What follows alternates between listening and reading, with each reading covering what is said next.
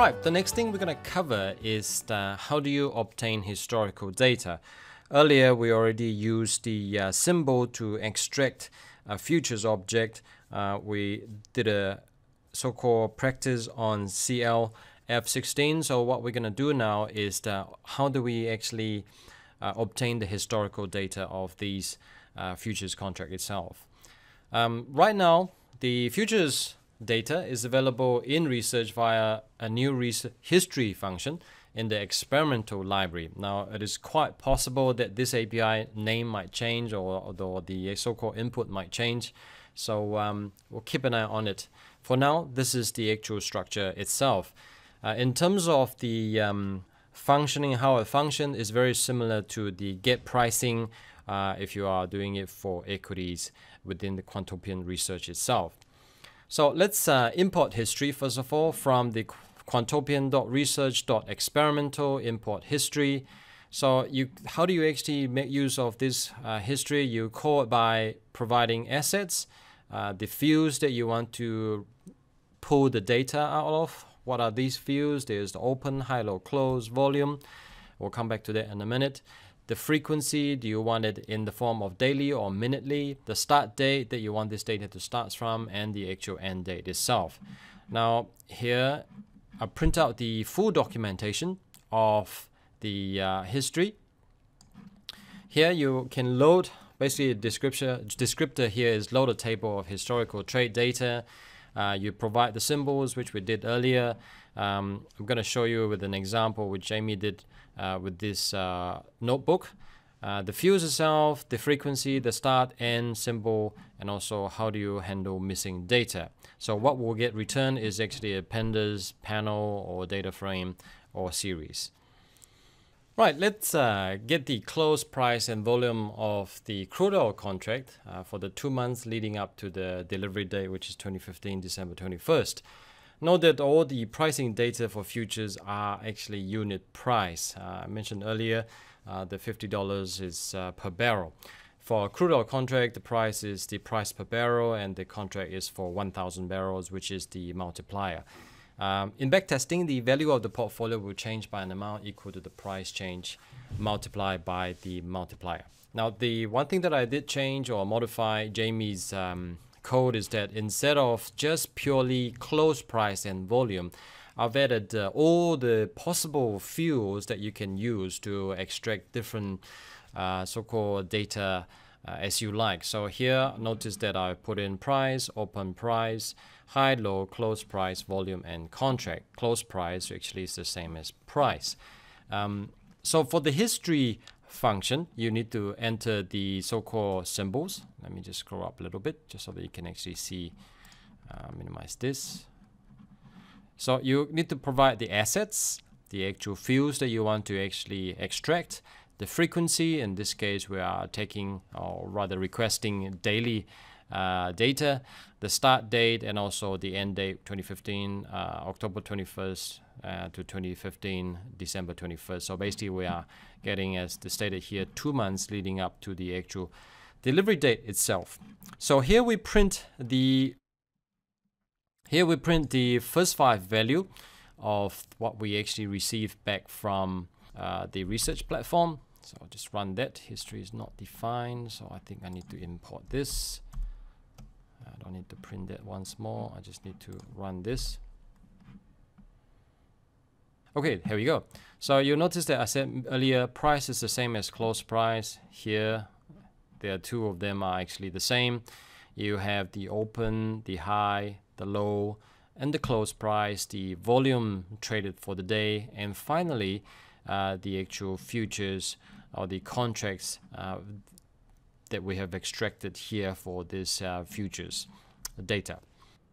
All right, this is the price plot of the crude oil January 2016 futures contract. If you look at the price, I've denoted a marker that basically mark 1 day.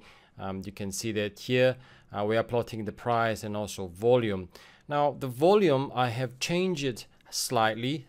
Instead of plotting a line chart, I decided to plot a bar chart instead, just to show the amount of volume that is being traded. If you study the chart carefully, you will notice that from November 16th onwards, the volume picked up substantially and stay high right throughout, trading roughly 40,000 to 50,000 during this period here. January average around 30,000, and it drops 300,000. I'm sorry, and then it drops substantially come 2015 December 17th. If I can help you to remember a little bit about the actual futures, when it actually expired or end date is December 21st. So December 21st is actually the date that is the last day of trading. So 3 days before the volume start to drop substantially. This is one of the key characteristics of futures contract, especially for crude oil, because on a monthly basis, futures contracts come to maturity. So what the players or the hedgers, the speculators, and also commercials tends to do is that they buy the most active month or the front month. As soon as it comes close to expiry, they roll over to the next month, next active month. What do I mean by roll over? What that really means is that you sell the current contracts that you have, which is the most recent one, the one that's about to expire, and then you buy the subsequent month. So in this case, what they are most likely will be doing is they're selling the January month and go and buy the February month concurrently at the same time. So basically what you have here, the comment here is that the rise and subsequent drop in trading volume prior to the delivery date of a contract is really a typical behavior for futures. Let's see what the volume looks like for a series of consecutive contracts. So here what we're looking at really is to compare between maturity dates volume. What we're doing here is we pick up January, February, March, April, May, and June crude oil futures contract for 2016. And we are storing the historical price for this period, 2015, October until 2016, June, and it's the daily price. And we're only pulling out the volume data only. This CL contracts is the assets that we are interested to study, which is these 1, 2, 3, 4, 5, 6 futures contracts here. And we are storing it into this variable called crude oil consecutive contract volume. And when we plot these, let me just run these 3 cells. You will notice, let me just highlight them one by one. This is the I guess you can call this blue. Sorry, I'm slightly colorblind. You can see this is the most recent one. This is the January 2016. You will notice that this is the picked up, which is the contract that we'll look at.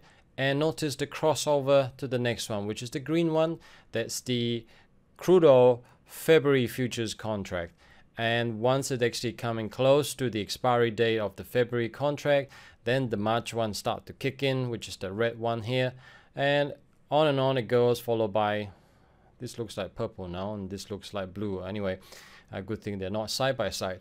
So you notice that this one picks up and it drops off. When it drops off, the teal or green picks up as well. And once it's dropped off, this picks up. Finally, this is light blue, I take it. So essentially what you're looking at is really a typical behavior of futures contract. When that futures contract become the active month, liquidity start to increase substantially. A lot of contracts is being traded. Once it get close to expiry, earlier you saw 3 days before expiry, it start to drop substantially, and the volume that's being traded usually go over to the subsequent month, and the subsequent month volume starts to pick up substantially, on and on. It goes that way. The comment here basically say trading activities jump from one contract to the next, and the transition happened just prior to the delivery date of each contract. This phenomenon can make it difficult to work with futures, especially if you come from the equity space where you're used to only one asset and one ticker right throughout, and then here you have every month something different. How are you going to do a back testing? It just makes it difficult to work with. You have to actually treat it in a slightly different manner. Having to explicitly reference a series of transient contracts when trading or simulating futures backtesting can be a real hassle. So in order to trade subsequent or consecutive contracts for the same underlying futures, professionals tend to use what is called continuous futures.